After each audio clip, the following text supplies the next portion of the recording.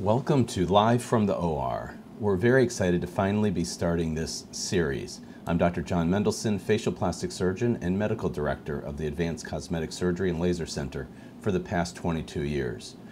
We are conveniently located in the Rookwood Tower, about 5 miles north of downtown Cincinnati. We have easy parking and a wonderful team here ready to help. Our visits begin with a personal consultation where we can learn more about your cosmetic goals.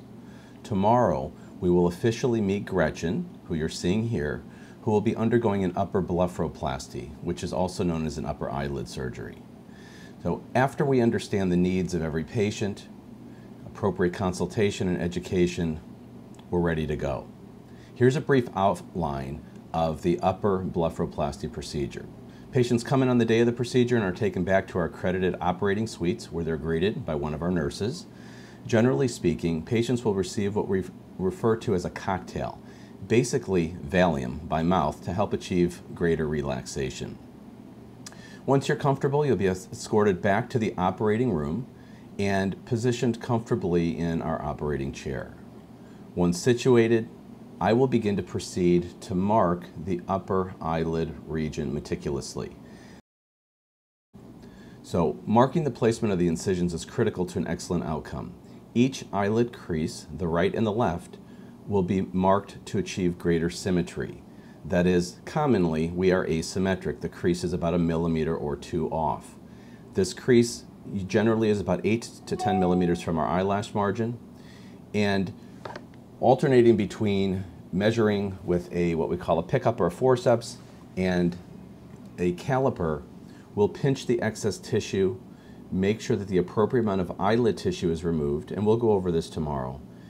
And then following this, once things are marked appropriately, we'll go ahead and localize. And what that means is you'll feel a tiny little injection, pretend like we're numbing up a little skin tag or a little mole, and we'll begin to localize the area. The local contains lidocaine, which numbs the tissues instantaneously, and also something called epinephrine, which will constrict the blood vessels. So after about 7 to 10 minutes, you'll see that the tissue is blanched.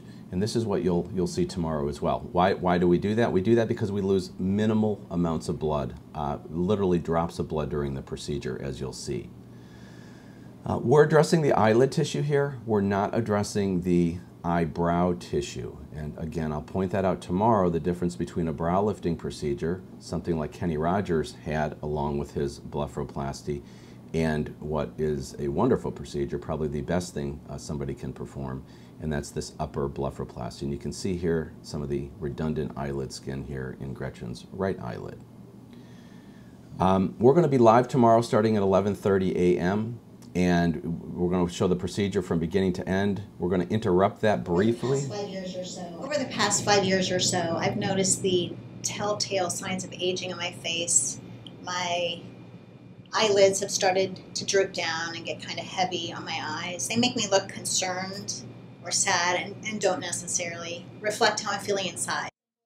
So I know with the simple upper blepharoplasty, Dr. Mendelsohn can take that off and make me look refreshed. I work on a daily basis with him in surgery. I see his patients after surgery as well, so I have a really good understanding of what's going to happen on the day of surgery, and so I'm not a bit nervous. I'm really excited to have my eyes worked on.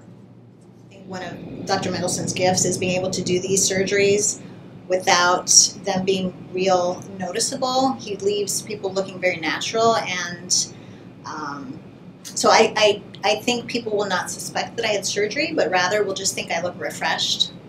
Join us tomorrow, 11:30 a.m. We'll actually be starting the surgery at 12:15. At noon, we'll be joined by Liz Bonas from Channel 12. Thank you.